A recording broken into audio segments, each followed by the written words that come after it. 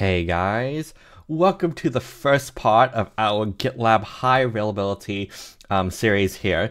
So in this new series, I'm essentially going to set up GitLab HA and go through each part of what the instructions kind of say and how to configure certain things for the services and have it run, which would be really cool because at the end of the day, that means you can take down a few machines and your GitLab instance will still run, and it won't be that big of a deal, which is kind of, how HA should work. Because imagine if you had one server running all of like Google or YouTube, that would not be very sustainable at all. And if you had to do any maintenances, downtime is, oh man, we don't even talk about that. So, but I'm looking forward to hopefully creating maybe like 7 or 8 pods. I think there's that many services to kind of separate out. As well as maybe in the future do more high availability setups for other related services. So I'm going to be on the lookout for that. So this is going to be a very fun series. So in this first part, I'm going to kind of just show you what I have all laid out. And then we will get started with probably setting up like the internal load balancer so that that's ready for load balancing the stuff when things start connecting. So that one's actually a pretty simple configuration. So I'll just add it on to the intro here. So let's get started. All right, so to kind of get started, to show you guys what I got is I first actually have all the virtual machines created, because if I didn't, it would take probably like forever, honestly. So I got all the DNS, I got the virtual machines created.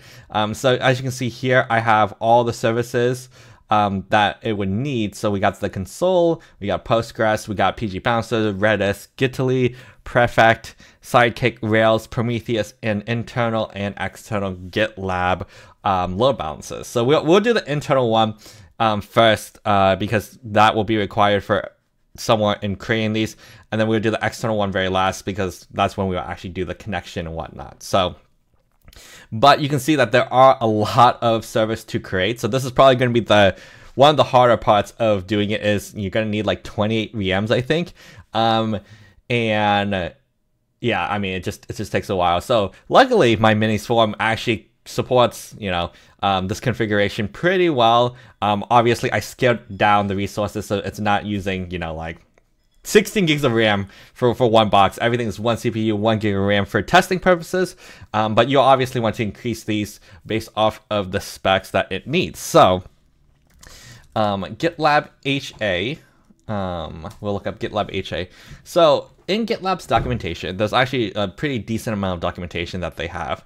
GitLab HA doesn't actually start until 60 RPS or 3,000 users. So this is when they first start introducing the actual HA architecture that you can apply. So you can see how it has all the nodes and stuff like that, as well as recommended configurations for if you were to support up to like 3,000 users. So you can see all of that. The other thing to note is they have object storage here. So if you were to set up a min.io server to replace your essentially using like AWS S3, that would be another server too. So I actually do use a min.io server for this, just because I already have one running from previous videos, which is super easy to set up. And if you need to set one up, there is one in my home lab playlist to show you how to do that. But we'll essentially be using their omnibus and breaking that out into all these services here. So if we scroll down, we can see a diagram, which is actually pretty neat on how everything kind of talks to each other, which makes it kind of simple to kind of figure out, hey, what communicates with what. So that's why we want to do the internal load balancer first, so that when we get the Gitly cluster and the database up, that Rails can talk to it as well as Sidekick can talk to it. Because if the internal load balancer isn't there yet, Sidekick and GitLab Rails will essentially error out saying, hey, you can't connect to these things, right? And then if we scroll down, we can kind of see all the components. So it tells you to set up external and internal load balancer first. We'll do the external last because we won't hit it until the very end. But we want to definitely do the internal.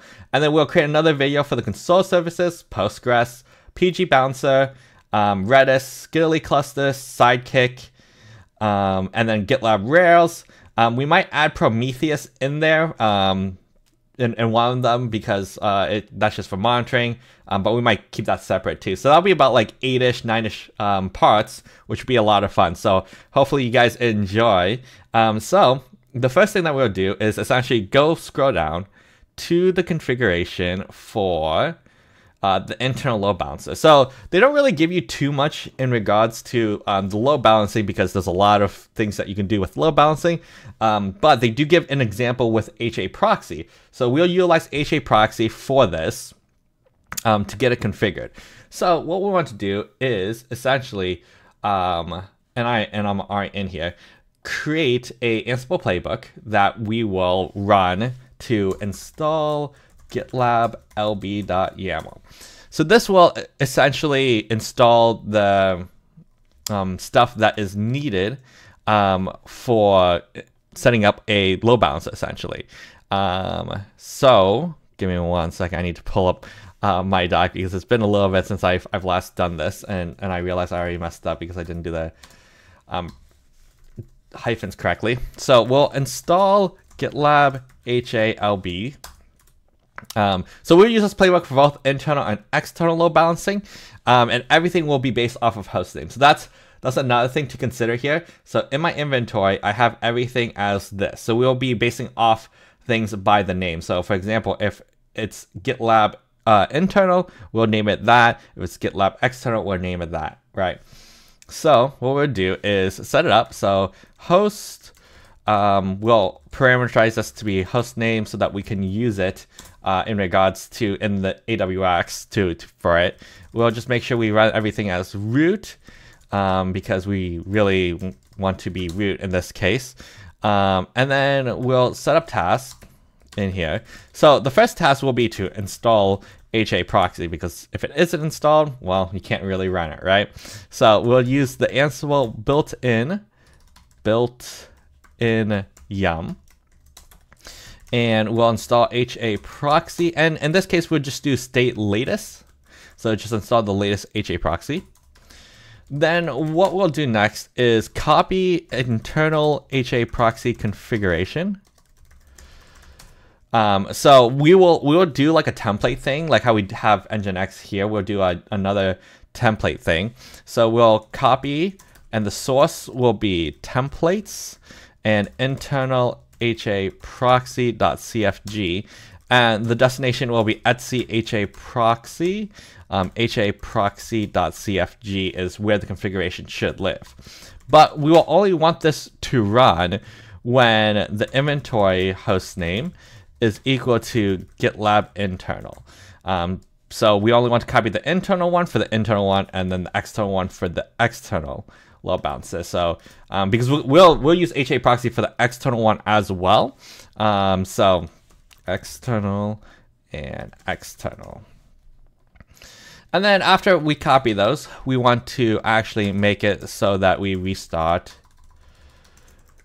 HAProxy, which is Ansible built-in service, name HAProxy, and we'll just set the state to be restarted.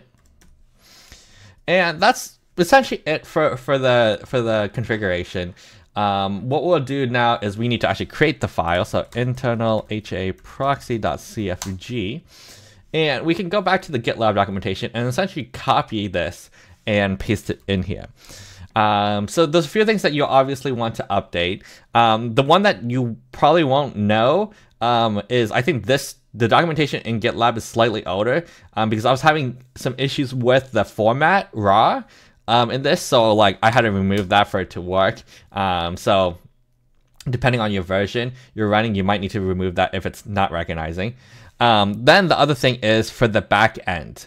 So you can see how those IPs in regards to the back end here. So we got these IPs, which clearly don't relate to the IPs that I'm actually running. So we got the PG Bouncer IPs for this one, which makes sense because it's named PG Bouncer, and the Perfect IPs.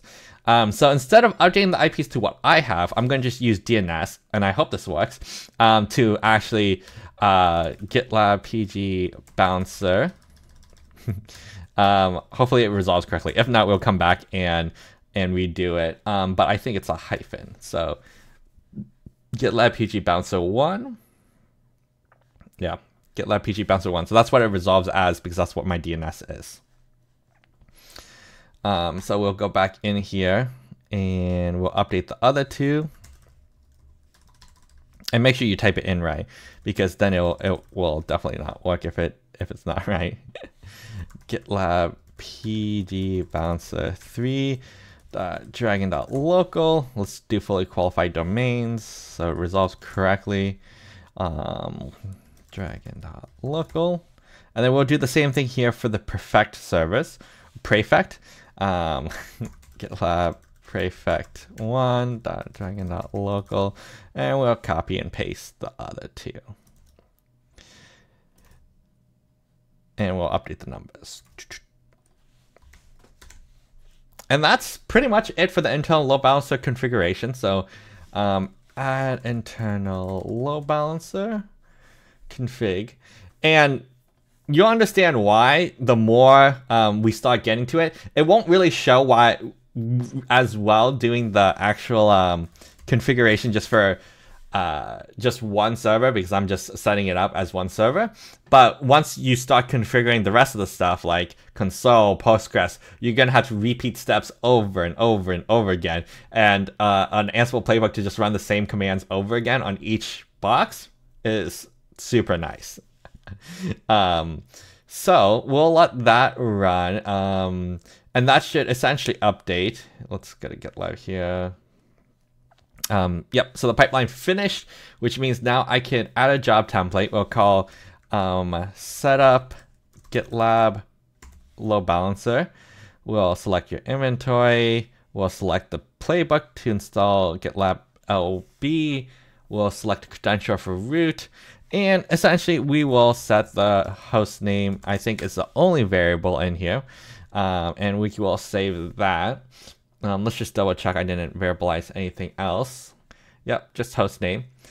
And then what we can do here is essentially launch this, type in the host name to be GitLab internal, and we can hit next and launch. So this will essentially log in and set up GitLab or HAProxy on that machine with the configuration.